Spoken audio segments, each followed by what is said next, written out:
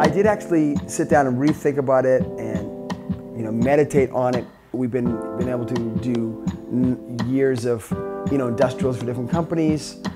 We've been actually very thankful to do a lot of the TV shows, and as you just special guests or competitors, and done very well with those things, and establish who we are. But I think at the heart of it, what's come across about people's idea of the Groovaloos, that I always sort of see what they think, you know what I mean? As opposed to what do I think it is.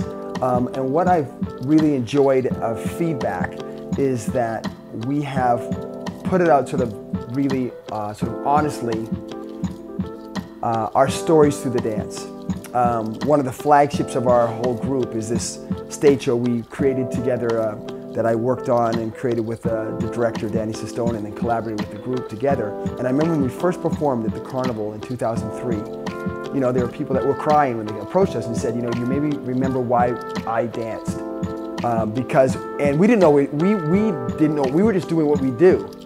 But people seem to hold on and remember that amidst the fun, they sense a real chemistry, because this is not a group that was auditioning for. We came together.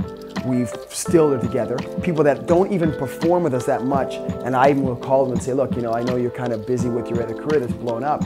You know, let me take you off the active roster and just make you an alumni. They're like, no, I'm a Groovaloos. This is part of me. So that means a lot to them, means a lot to me. I'm proud of that. And there's a sense of truth, joy, and this revealing of who we are. And so in terms of why do I keep doing this? Why do I keep doing this is I still feel like it's not been done fully. The visions I have from when I first came here are not fulfilled.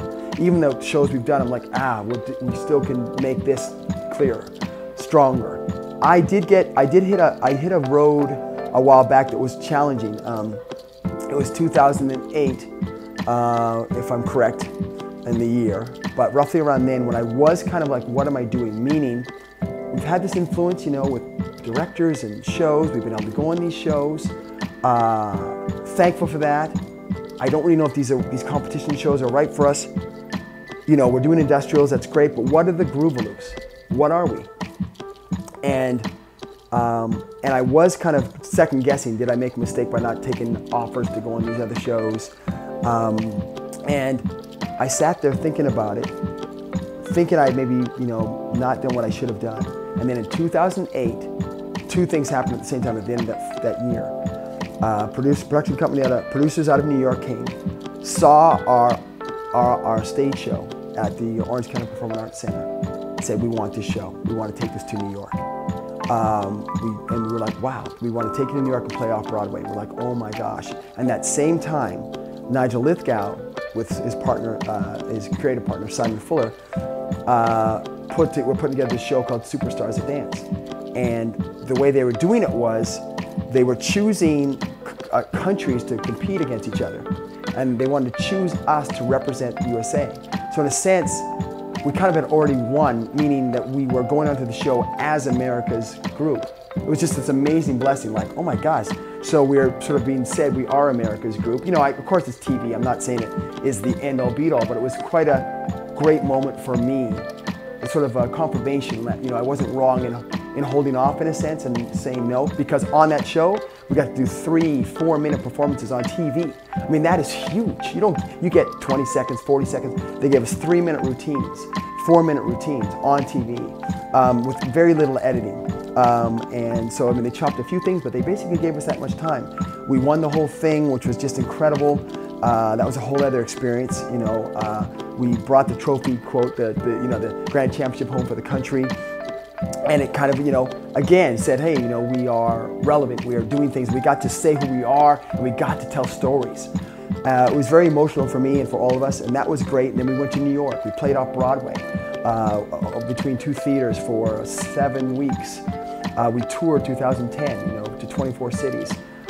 So that ended. And you sort of, back of your mind sometimes, you're like, this is it now.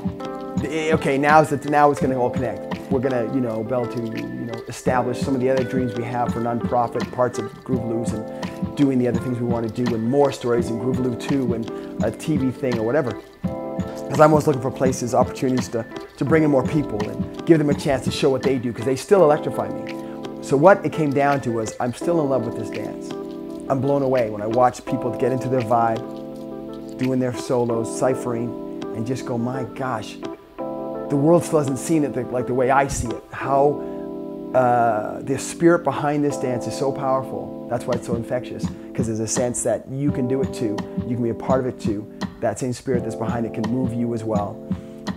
And so that is not finished yet. My brain now is on fire with what I want to do with Groovaloos. The show we have existing, the new things that I'm like, we're not done. And so what Groovaloos is for me now is 2-part. One is motivated to do these things, to